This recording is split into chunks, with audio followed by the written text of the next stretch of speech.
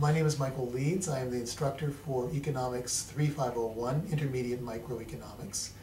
And I think that microeconomics is one of the most important classes that any student can possibly take at college.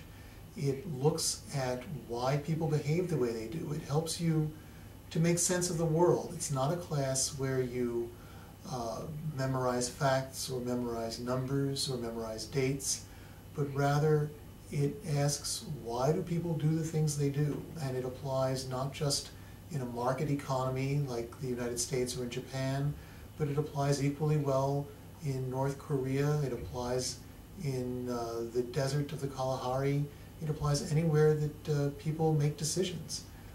So I think this is an incredibly valuable course. It helps students understand why governments do what they do and why firms do what they do. And it's just a tremendously fun course.